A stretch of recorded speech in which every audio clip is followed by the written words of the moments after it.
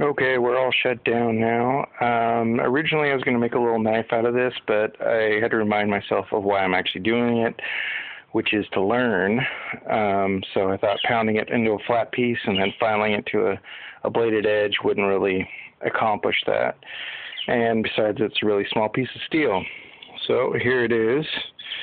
As you can see, I practiced some short twists, some long twists, an opposite twist, folded it over, worked it into a hook.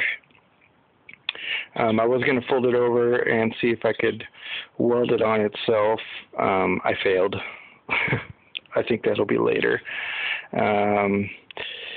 Otherwise, I'm actually pretty happy with the results because it's my very first piece of steel I've ever done, very first blacksmithing, anything I've ever done. So hopefully this is a sign of things to come, and it's time for me to put a little more effort into my forge as opposed to my brake drum forge, which was nice, but it took forever to heat even just this little piece of steel up. So hopefully in the future I'll have something a little more impressive to show off. Overall, very happy.